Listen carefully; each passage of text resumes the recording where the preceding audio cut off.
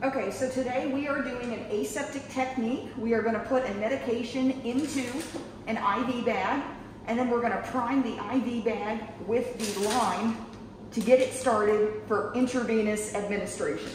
So to start with, we have a clean hood.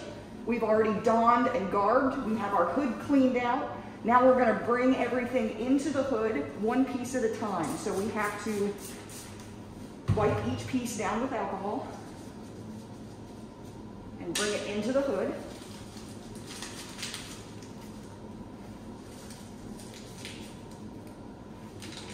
Be aware of first air. So I'm offering the port end to the air screen, and filter is obviously going to be at the back of your hood. Our pads and our IV line, we're actually going to open outside the hood first before we bring it in, but let's concentrate on this part initially. So now we have our hands in the hood. We are going to wipe down with alcohol before we start. Make sure you stay in the hood at least 3 inches from the back, about 6 inches in deep from the front. We're going to go ahead and open each component. While we open the components, we're offering them to first air. So again, the needle, we're going to open it up, we're going to offer it to the first air. Put this together, remove the trash off to the side. We're going to prep our vial, opening the top and wiping the top down with alcohol. 1, 2, 3. We also want to prepare our bag port. Bag port is here. You're going to wipe the end of that, offer it back to the first air, trash to the side. You're now going to pull up your 2 milliliters of your medication using aseptic technique.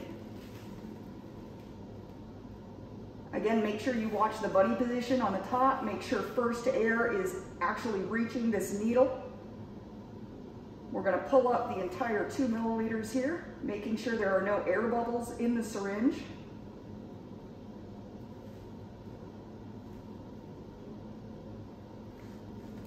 There are our 2 milliliters. This is now going to go into the bag.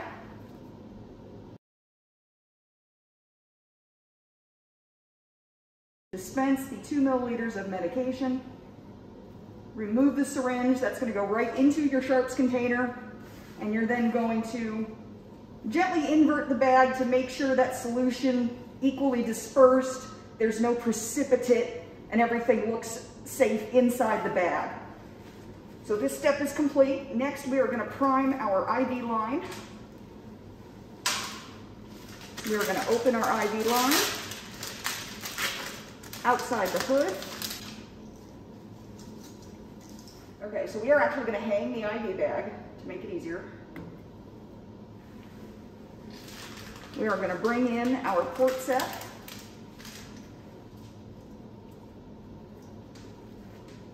We are going to make sure that this part, right now it's open, meaning if any fluid comes into the line, it could drip out the other end. I personally like to have the port up closer to the top by the drip valve.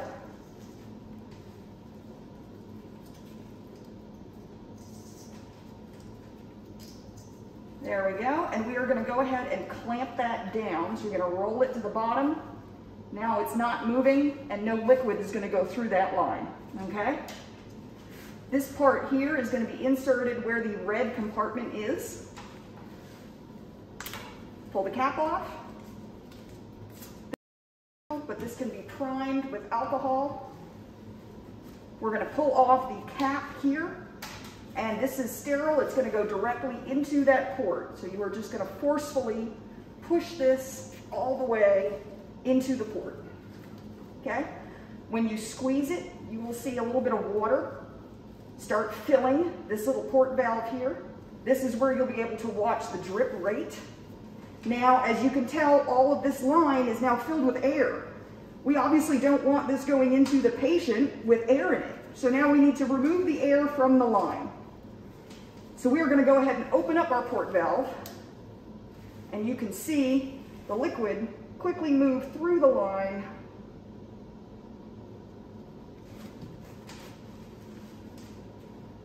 And we can even uncap this part here. And we want to make sure we get all of the air bubbles completely out of that line. And as you can see, it just started to drip at the end, so we're going to close that down. We now have all air bubbles out of the line. In this case, it is okay to go ahead and recap this. And now you can go ahead and take your bag off the hook and make sure you inspect your line to make sure that there are no air bubbles indeed going through that line all the way to the end. As you can see, you also have a port here for the nurse to give the patient extra medications or antibiotics while they're getting their fluids. And that is how you prime your IV bag. Good to go.